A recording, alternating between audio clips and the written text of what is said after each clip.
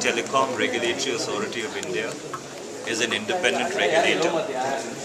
They exercise a certain remit under Section 11 and the quality of service guidelines which they're supposed to lay down. They have come out with certain regulations.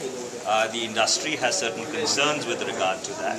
We empathize with those concerns, and we are trying to facilitate a dialogue between the regulator and the industry to see that a modus vivendi is worked out, whereby the statutory remit can also be implemented, but unnecessarily pain is not caused to the industry, as the revenue model through digitization is in the process of being constructed at the moment.